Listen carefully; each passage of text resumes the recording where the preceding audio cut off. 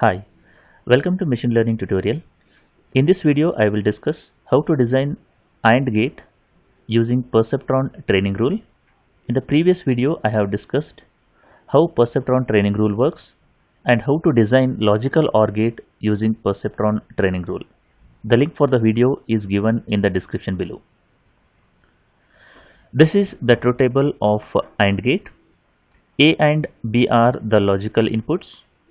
Whenever the value of A and B is set to 1, the output of AND gate is 1. In all other cases, the output is 0. To design a Perceptron training rule, we need to have two weights associated with A and B. W1 is set to 1.0 and W2 is set to 0.6 in this case. The threshold is 1 and the learning rate is 0.5.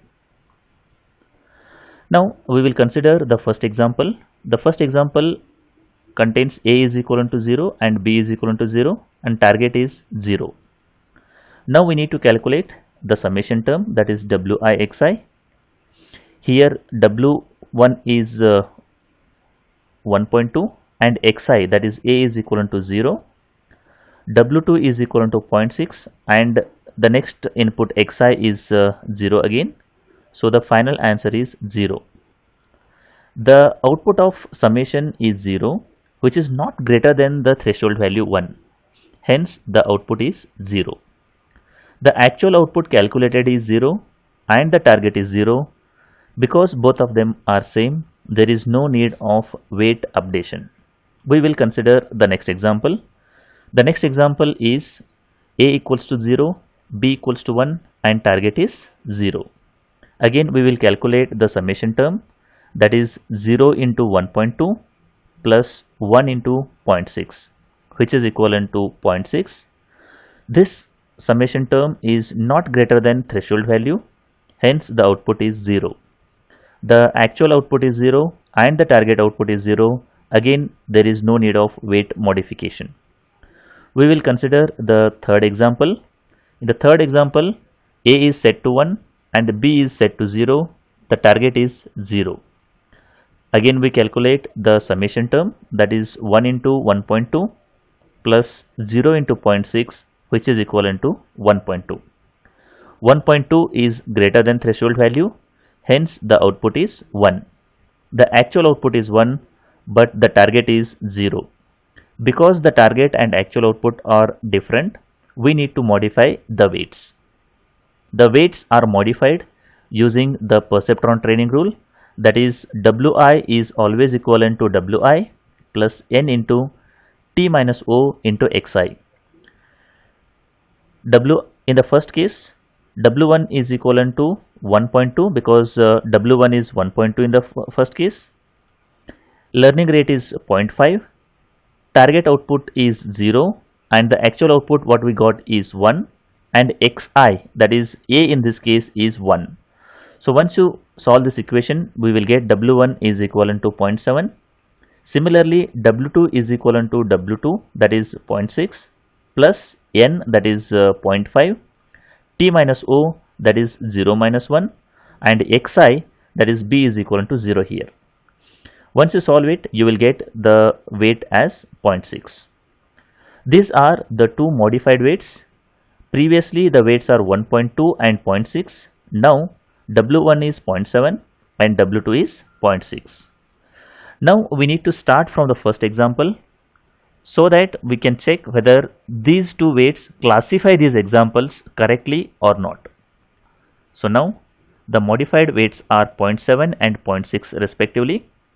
Threshold is 1, learning rate is 0.5. The first example is A is equivalent to 0, B is equivalent to 0 and target is 0. First we calculate the summation term, 0 into 0.7, 0 into 0.6, which is equivalent to 0. 0 is not greater than threshold, hence the output is 0. The target is 0, actual output is 0, there is no need of weight updation. We go with the next example where A is equivalent to 0 and B is equivalent to 1 and target is 0. 0 into 0.7 plus 1 into 0.6, which is equivalent to 0.6. 0.6 is not greater than threshold value, hence the output is 0. Output is 0, target is 0, no need of weight updation. The next example is A is equivalent to 1, B is equivalent to 0 and target is equivalent to 0. Again the summation term is 1 into 0.7 plus 0 into 0.6, which is equivalent to 0.7. 0.7 is not greater than threshold value, hence the output is equivalent to 0. The target is 0 and the actual output is 0, no need of weight updation.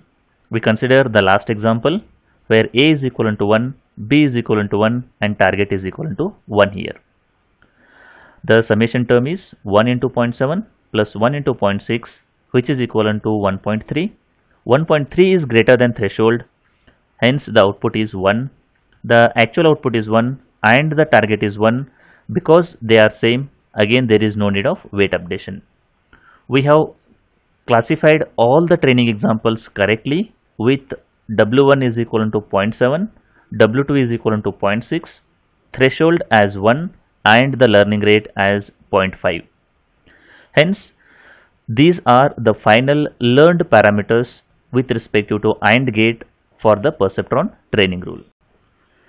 This is the final perceptron network for AND gate, where A and B are the inputs, 0.7 and 0.6 are the weights with respect to A and B respectively, with threshold as 1. I hope you understood how can we design the perceptron training rule for AND gate. If you like the video, do like and share with your friends. Press the subscribe button for more videos. Press the bell icon for regular updates. Thank you for watching.